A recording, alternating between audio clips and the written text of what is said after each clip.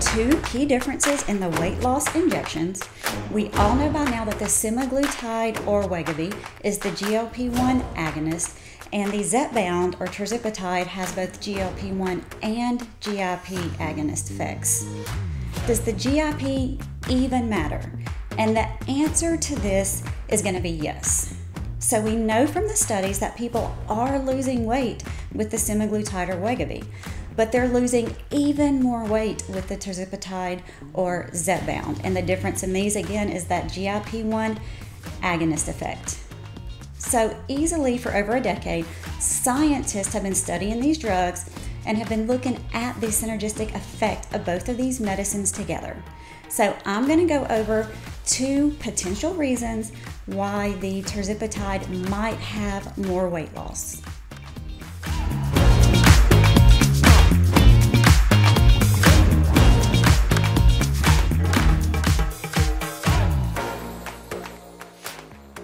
Number one, the central nervous system or CNS effects.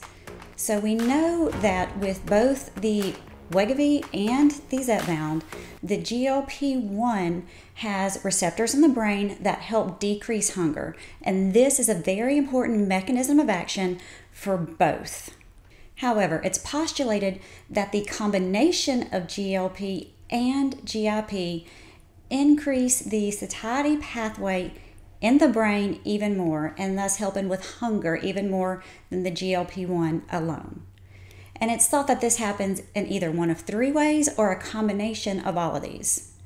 First of all, GIP also has receptors in the brain, and so acting with GLP, they're binding more receptors, so you get more effect of the decreased hunger. Second, the GIP may help GLP bind more or have more receptors in the brain, so you're getting more benefits from the GLP-1 binding. Third, GIP may help with nausea associated with the GLP-1 agonist, and this may allow for higher doses of the GLP. So it has been postulated for decades that GIP helps with nausea, and confirmed by a more recent study on rats. And so rats were given GIP and they appeared less nauseated after the injection. So it does appear that GIP can help with nausea, and this may increase the tolerance to the GLP-1 agonist. So one thought I had was, how do you know when a rat is nauseated? The second reason why GIP-1 may add enhanced benefits for weight loss is that it has receptors on the white adipose tissue. So white adipose tissue is a storage area for excess calories, and it's mainly made up of adipocytes, or what we commonly call fat cells. These adipocytes store lipids when you take in too many calories. They release lipids when you're in a fasting state, and they secrete the hormone adipokine.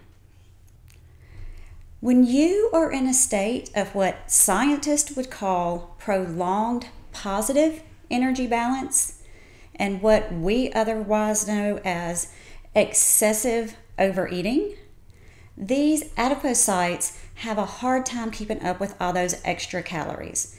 They try to store these lipids, and eventually they get so big they can cut off their own blood supply, and this makes these fat cells necrose and die. So now the excess calories and excess lipids have to go somewhere, and this causes your body to store these excess lipids in your liver, your skeletal muscle, and other areas of the body that aren't supposed to have fat. And this is what is called ectopic fat deposition. This fat cells forming where they're not supposed to be can lead to multiple medical problems, including insulin resistance, type 2 diabetes, and metabolic abnormalities.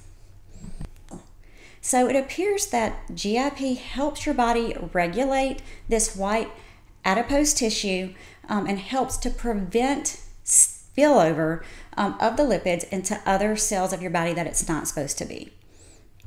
White adipose tissue is important for whole body metabolic function. It's important for insulin sensitivity, so it's important to keep this white adipose tissue healthy.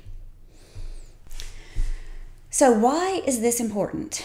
Well, these factors may be the reason why studies are showing that people are losing more weight with Zepbound than with Wegovy. So clinically, what I tell my patients is that most people will lose weight on the Wegovy, but you might have to get to the highest dose before you see the weight loss.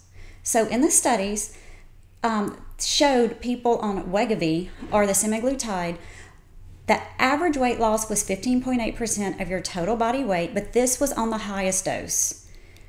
And people saw an average weight loss of 15% total body weight on the 5 milligram of the Zepbound, or one of the lowest doses.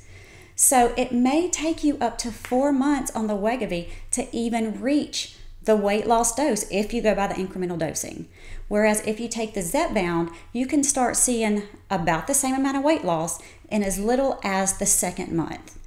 Some patients can get very frustrated if they're not seeing a lot of weight loss for the first 4 months. So this does make a difference clinically.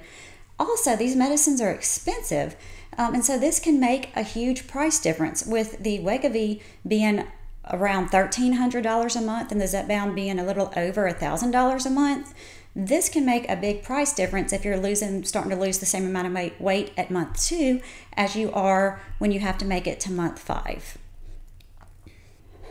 Also, although nausea is also a common side effect with both the Wegovy and the Zepbound, you may have a little less nausea with the Zepbound because of those effects that the GIP one has on the brain and helping with nausea. So this may increase the tolerance somewhat.